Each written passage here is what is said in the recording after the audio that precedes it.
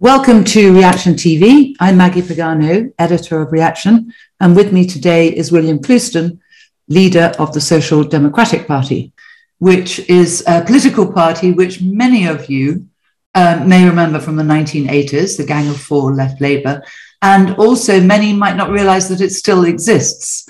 But I think over the next few months, we're going to see an awful lot more of you, William. Would that be fair to say, that you've been sort of working away at grassroots level, but in fact, and indeed, I think you told me the other day that at the next election, you'd be fielding between 60 and 100 candidates. So that all sounds very exciting. Tell me where you are. Well, the resurgence of the SDP has taken a few years, like all sort of, one day Maggie will be an overnight success. And I'll be able to say, well, it took a few years, and it always does. So it's just a case of steady progress. I suppose the key things are, are we making progress each quarter and each year? And we are. So membership's grown nicely. We've, done recently very well in local elections and took quite a good seat. In Leeds. Yeah, so we're making progress, and we're looking forward to the next election. Yeah, absolutely. So what is the response to people? Is it a little bit, as I hinted, that they perhaps still don't know that you exist and then need to understand? And I mean, the one thing everybody says at the moment, we're fed up with tribal politics, left and right, go hang yourselves. What we need is a third force. I haven't mentioned the Lib Dems there, but, a fresh, new alternative. Yeah, well, that's a good point, because the Lib Dems aren't, I mean, that's not new anything, is it? Our basic case is there's been far too much liberalism of both kinds, social and economic. Yeah. And all the parties are infected with this. In fact, they're all rather similar, aren't they? Wow. Difficult to tell them apart. So I think the case is that you do need a new force in British politics, but it's got to be something that represents about half the public. So half the public are where we are. I acknowledge that a lot of the public don't know we're around yet. We're trying to correct that, but half the public are roughly where we are, which is, patriotic, but economically left-leaning, and culturally, people say it's to the right. I don't think it is, but culturally traditional, socially conservative. Yeah, it's interesting that people want to compartmentalize you, and that you have to, in a way, define yourself by those stereotypes, if you like. I mean, to be patriotic, socially, perhaps conservative, family, and so forth, immediately on the right. But that's a nonsense. The traditional Labour Party actually had all those beliefs, did they not? And indeed, but also the Conservatives today are hardly a free market, dynamic party that eschew, if you like, all the forces of business growth. They've become, well, the biggest state spender for the last 20 years. So in a sense, you've got to break all those shibboleths as well, haven't you? So give me a flavour for your thinking, maybe on some of the big issues. I know housing is one of your perhaps most meaty, isn't it? And you've just come out with a very radical new policy document. Talk me through that a bit, William. Yeah, housing's a key policy area, particularly for the young. If you speak to young people, particularly in the south of England where pressure is greatest, it's the biggest issue. The prospects for young people to find a place of their own. I mean, it's generation rent. That's what they're faced with. Very, very high rate. If you're a young person getting a job in the capital now, it's not unusual to spend half of your disposable income on rent. The routes to you getting your own place are, unless you have help from parents or grandparents, are not realistic. The routes to pair up, do the normal thing, which previous generations did, pair up, find a place of your own, possibly have a house to raise a family, are really unrealistic for many, many people. So there is a crisis, and not, I think we feel it particularly at the sort of pro-family end, because, the birth rate's falling in Britain. There's been a casual, almost reckless attitude towards this by politicians, don't even think about it. Many of them, I think, don't care about it. We're cursed with a generation of politicians that are basically indifferent about these things. And, they're sitting by fiddling while the total fertility rate falls, and housing is linked to that. So it's the family side that we really care about on housing. There is an acute side. I mean, homelessness is a problem. That's a slightly separate issue. Beds in sheds and all this sort of thing, and multiple occupation is also an issue. But it's the family really that we care about, and we've just published a set of new policies on that, which are quite interesting. Yeah, and you are, well, I think the only party that is proposing that actually the state should start building houses again, that it's the most efficient mechanism by which to do that. How would you, and I think in the document you say you'd like to see in the first year 100,000 new state homes, state-built homes. How would that work? Well, it will take time. Just before I get there, Maggie, I think it's worth spending a wee bit of time just thinking about the problems, because I'm actually fed up with reading think tank pieces from think tanks in SW1. Usually the right-wing think tanks produce these, and they talk about the planning system or zonal planning, or there's an interesting thing. I think PX produced something on street votes for redevelopments in peripheral housing in London. All very interesting, but it won't. All of this stuff does not address. It doesn't diagnose the problem properly. And if you look at why we've got a housing crisis, it's basically down to two factors. The first factor is a deliberate destruction of state capacity in house building. Now, if you go back to 1970, the post-war period, the Attlee-Macmillan period, the state outbuilt the private sector in many, many years. It was not unusual at all. 1970 was the last year that happened. It was fairly even Stevens in the 70s. And then after Mrs. Thatcher got in, it slowly, literally withered on the vine. And I think, looking at it basically, if you're sort of looking at a bird's eye view, table view, you cannot take out an entire sector of the house building system and expect to have no problems. I mean, they've demolished this sector, taken it out altogether, and replaced it with a little bit of housing association building, which usually is 25,000 units a year, which is not a fair swap. I mean, as I say, in 1970, about 180,000 council houses were built, and about 174,000 in the private sector. It was roughly even Stevens. You take that out, and you were down to sort of 3,000 a year now. So it's been destroyed, and it shouldn't be a surprise to people that if you do that, there'll be effects. So I would say that's the diagnosis. The solution to the problem is to generate state house building again. And the other flip side, the other side of the problem, which a lot of people, from the liberal left won't acknowledge this, and the economic right won't acknowledge this, is the high immigration.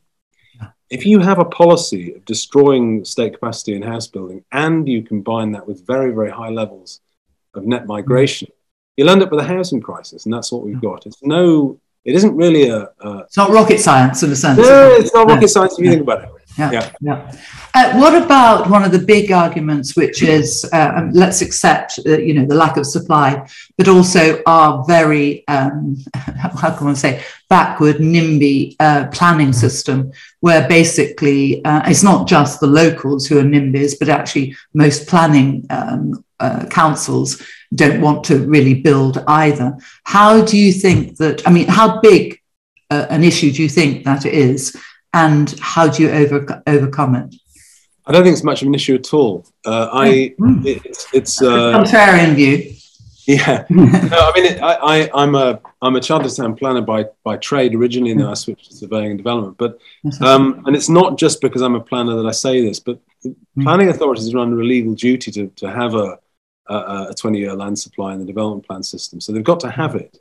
Now, the reason that private house builders land bank and don't put all those houses out at once is basic economics. It's not in their interest to do it. Why would they do it? Have a look at the annual reports of Leach and Bellway and Berkeley Homes and the others. Have a look at them, right? They're very well land banked, but it's not in their interest to roll out those houses instantly. Quite often on a scheme, if house prices are going up vertically, they'll make more money in a year's increase in house prices, they went on the sort of profit element of building the houses themselves. Which are very tight margins, in fact, aren't they? Very, very tight margins, yes. So they I'm afraid they're under, a lot of people don't grasp that the land supply is actually there if you look at the development plans. That isn't really the problem. I mean, I can accept in the press it's the problem of knowing a little bit about a subject and then reading journalism about it is a different thing. And It's often not very superficial. Yeah, it's not. I mean, people don't understand it. And actually, as a job, I started at Westminster City Council and Development Control, but I ended up in the years I worked for local authorities doing development planning at Enfield, and actually, was responsible not for housing but for retail in this case, of planning a supply for retail warehouses and supermarkets. So you've got to do it. I mean, it's not the case that the planning system has failed in a sense. I think NIMBYism is a problem, but I think there's plenty of urban land and brownfield sites which you can use. And actually, the SDP's policy, is strongly pro-urban. I mean, what we're arguing for is it'll interest some of your listeners here. We asked ourselves, what model would you use to get housing back on business? And we are instilling basically something that Thatcher did in this, which is, you remember the urban development corporations, Docklands and Tyne-and-Wear Development Corporation. They actually achieved a lot because they were single focused units charged with regeneration. They were given the power and the resources to do it. So we think in housing, if you combine new, what we call county housing corporations with the powers, the planning powers and the resources to do it, and the single focus to do it, they could do all the land assembly, put the sites together and build them, and you'd start to deal with the problem. But sadly, actually, for young people, it's going to take a long time for the problem to be sorted. It won't be done overnight. But, basically, I think we've got the diagnosis right. We've thought very carefully about it. We don't make policy, on the hoof in the SDP. We're a small party. We think very carefully about it. And I think this county housing corporation idea is a good one in a housing crisis. And it also fits in with, if you like, the real dynamic, which I think a lot of people miss. Keep going over the southeast, prices have gone up 30%, and in the north, they're still quite low. But I mean, the reality is that most people, or a lot of people, want to work in the southeast. It's the Dick Whittington syndrome. People will find their fortune here. So absolutely, what we should be doing is filling all those areas, the brownfields and all the sites around London, rather than infilling tiny bits around the country. So if you have those single purpose, 40% of graduate jobs are in London. I mean, there is entirely separate problem that we have about, the prioritisation of services in the City of London, but that's a slightly separate one. Where we are now, 40% of graduate jobs are in London, so kids have to go, right? But at the moment, they have no prospect of having very much money at the end of the month if they have to spend over half of their salaries on very, very high rents. And Andy Street in Birmingham actually has sort of made this one of his top priorities, and already during his term has seen a shift because they've built a lot of local housing. They've also improved local transport links. So it's actually, I can't remember the figure, but over the last few years, if you like, there hasn't been the big exile to London or immigration to London. It's actually kept people locally. It's interesting. I mean, I trained as a planner I went to university in Birmingham. So they are not short of brownfield land there at all. No. So if you dropped a housing development corporation in Birmingham and said, get on with it, boy, they could do some work. Yeah, no, absolutely. What about, and how would you work the state housing? You'd continue the right to buy, would you, over a certain period? How would the mechanics of that work? And also, how would you fund it? We would have a moratorium on right to buy initially, because I think you have to build the stock up again. I mean, I'm not against right to buy in principle. That was a major social revolution for the people that took advantage of it in the 80s. And I'm not against that. What I'm against is the 7-to-1 ratio of right to buy loss of the stock, right? So, I mean, that was the ratio. Wow. Yeah. 7-to-1. Yes. So it has to be 1-to-1. And also, I don't really approve. We haven't ironed out specific detail on this. I don't approve of massive discounts. I don't like politicians buying votes crude way like that. But I think person wanting to buy, it's a good aim, and the state could support it. So yeah, after a short moratorium, I think we'd certainly bring that back. But on how you'd fund it, this is an interesting thing. So it may surprise you, or it may not, that actually the government spends quite a lot of money in the housing sector already. So they spend about 27 billion quid a year on housing benefit. Yeah. And they've got their little pet schemes, usually like Help to Buy and things. But remember, Help to Buy is all plus fee for price. So it doesn't actually solve anything. That's just a little biscuit they give to their funders. Because remember, the Tories received 10 billion a year from the house builders to get the policy right. So they only 10 billion. Yeah, 10 million. Yeah. So the government spend a lot on housing anyway, but they spend it on the wrong thing. So I would slowly divert some of that 26 billion into building houses. I think that's a necessary correction. They only spend about 6 billion on building houses. So to do a scheme of our size, to set up housing development corporations everywhere, what would you do? You need 7 or 8 or 9 billion just to start that. Where would you get it from? We had a look at this, and actually taking something from Liam Halligan's book, Home Truths, which is a great book. Great book. I recommend it. Liam, actually, I interviewed him for STP Talk, and he doesn't agree. He'd be happier sort of outsourcing the building to the private sector. I just disagree with him. I also disagree with him on immigration. He thinks there's very little to do with it. I think it's everything to do with it, and you've got to have lower immigration. But leaving that aside, I do take an idea in Liam's book about raising money from effectively taxing something called planning gain. It's a little bit technical, and it always takes a wee bit of time to explain it. But basically, if you can imagine a greenfield site somewhere, private house builder gets consent for it. Let's say it's agricultural land, and is priced at sort of valued at about 10,000 an acre, and then it goes up to $1 million or $2 million an acre. That jump in value is attributable to it being granted planning consent. Now, at the moment, that jump in value goes to the landowner. People think it goes to the house builder, but it does if the house builder options it early. It's all a bit technical, but basically... It's mainly the landowners, isn't it? Yeah, a landowner that's advised properly will be benefiting from that massive jump in value. But then you've got to ask yourself, what gave rise to the jump in value? I mean, if it's in a village, it's because the village has a school, has a church, has shops and a library and so on, and certain pubs and so on. It's there because of the capital, the social capital, and the other infrastructure. In the community. Exactly. So it isn't, it's not unreasonable on the grant of planning permission, which after all is a state, and no one's arguing for that. Well, apart from very libertarian right people, is arguing that we should get rid of the state's control over land use planning. It's perfectly reasonable for the state to say, look, we'll share it with you 50-50. Now, if you get your calculator out and you ask what is the value of planning gain uplifts nationally on greenfield land per annum, it runs to, taxing half of that would be about 6, 7, or 8 billion from year to year, which is sufficient to start our program. And I think that's very reasonable. So what we're arguing for, Maggie, is a policy which is socially conservative, gets the state back into the house building industry, basically, slowly but surely, and it doesn't give rise to any increase in general taxation.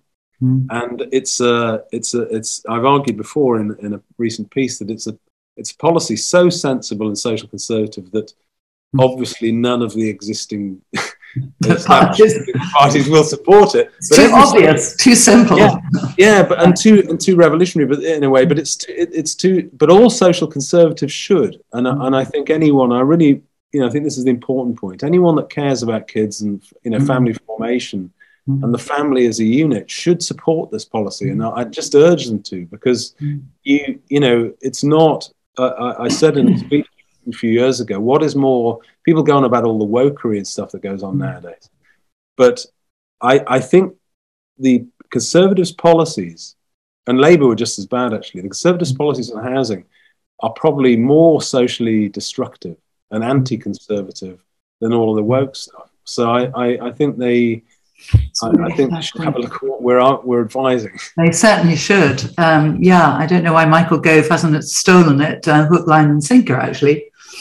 I would have thought it might appeal to him. But if we going back in time, 2 points. When I think it was Churchill, wasn't it, who actually put Macmillan in charge of the house building, and he recognised post-war just how crucial it was to rebuilding the country. It was a masterstroke. And also the taxing on land, actually, I've probably got my dates wrong, but again, that was in existence, wasn't it, until the Conservatives abolished it in the early 60s. 61. So it's not as though... It was a Land Compensation Act in 61. 61, yeah. And that was a retrograde step. And in fact, most, certainly in Europe, most states tax planning gain of that kind. Substantial. Yeah, they do. And it's, just in any village, you only have to look. I mean, we have little things like, Section 106 funds, or what are now called community infrastructure levies. Yeah, I was going to ask about that, because that in a way is the way that the private developer contributes to the community. But are you saying that this would be a much more effective way? Yeah, that's a minnow, and what we're proposing is a pipe. Yeah. Okay. Yeah. I mean, this is different. Yeah, this is a completely different order. And I say it's not unreasonable. I think we thought very carefully about what the proportion should be. I mean, and again, I've worked in developments, and I've actually built a few houses myself, and although actually commercial development was my specialism. But people say, well, it'll disincentivize. I promise you, it won't. I mean, no landowner or site finder or developer or house builder is not going to pursue a scheme because they only make 25 million when they could have made 50. I promise you. No, they won't. It's not going to happen. You could perhaps counterintuitively say it might be more of an incentive, because if rather than land banking and waiting for the appropriate moment, they all know that the whole system, the whole process is working more smoothly, pay out a little bit and get the development going. It may. I just don't. As I say, I'm speaking as someone that's worked in the industry over 30 years. I don't think it'll make any significant material difference to how the private sector operates at all. It will upset. I mean, you have to acknowledge it will upset some landowners that are affected by this. But if you're against this policy, what you're arguing for is more Lamborghinis and yachts and fewer houses for kids. I mean, I just don't. It's just not a bad trade-off, is it? No. Just as a side point, what would you do about the current sort of social affordable element that builders have to comply with? It always seemed to be a bit of a gimmick to me. I mean, all housing should be affordable to certain, it's all relative, isn't it? Well, I mean, I wouldn't do anything to it initially. I mean, but you've got to remember, Maggie, that affordable housing and the registered social landlords and landlords and so on, the sort of slight growth in that was a sort of symptom of large scale state sector house building being taken off the table. But as I say, it's a poor substitute. I'm not actually I don't want to be destructive. There are some very good housing associations, particularly the smaller ones, actually. The large-scale transfers out of council housing into the big ones, I don't think are as good. But there are some very good small ones, and particularly in the big cities.